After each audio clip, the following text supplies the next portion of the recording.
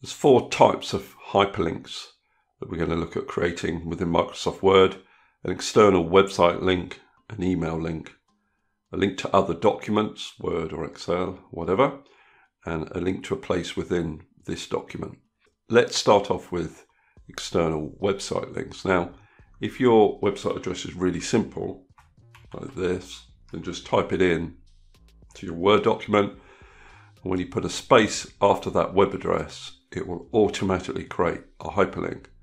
And to use that hyperlink, just click on it. Now, this method isn't going to work if the URL or the web page address is too complicated to type in. For example, this page here, Microsoft's website about creating a hyperlink or editing a hyperlink, has a page address that's far too complicated to type out. So what you would do is you find this page on the internet, then click up in the address bar, which should select the address, copy it, Control-C, back to your Word document, and then you'd probably want to type some text to act as the hyperlink for this web page. So I've typed some text there, which I'll select. And then to create the hyperlink, you've got various options. You could go Insert Link, which will open up this dialog box, or you could right click on the text that you selected, Link. That also opens up the dialog box, or use the shortcut key Control-K. So what you want to do down the side here is make sure this option is selected, existing file or web page, and then click in your little address box down here, Control-V, paste in that web page address, click on OK, and now this will act as a hyperlink to that page. Control-click, it'll open up the page. Now you may have noticed that when I hovered over this hyperlink, it does show the actual page address in the screen tip, and you can replace that. It looks quite ugly. So if I right click on this link and go to Edit Hyperlink, and I can create a screen tip. Microsoft's page on creating and editing hyperlinks. So now if I hover over that hyperlink, I think that looks a lot smarter. So that's links to external websites. Let's now look at creating email links. So the easiest way to do this is, again, just to type in the email address and then to put a space after that email address, and it automatically creates the hyperlink. If you Control-click on it, it will open up your default email application with an email automatically addressed to that email address. Now, if you wanted to put a subject line in your email address, automatically that is, close this down, you right click on your hyperlink, edit hyperlink, you can put a subject line in here. Great video on Word hyperlinks. So you click on OK. Now if I Control-click, that subject line automatically appears in any new email created with that hyperlink.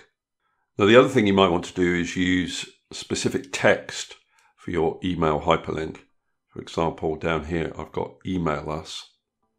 So what I would do is I'd select that text, and then to create the hyperlink you can use any of the methods that I've shown you previously. For example, Insert Link, right click Link, or Control-K. Now you need to make sure that you're in the email address section of this dialog box. So click on this option down here, and then you type your email address in the email address box. And you'll notice that when you start typing, it automatically prefixes the email address with mail to : Please leave that in there, otherwise it won't work.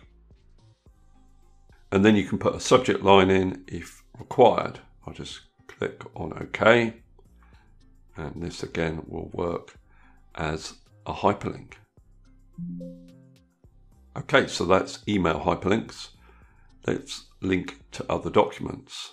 So I have a related document that I want to link to, and I have some text ready to act as the link for this document. So I'd select it and then Control K or any of the other methods to create a hyperlink.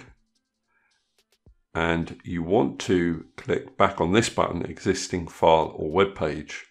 Now it will automatically look in the current folder, the folder that this Word document is saved in, but you might need to browse for the particular folder that this other document is stored in.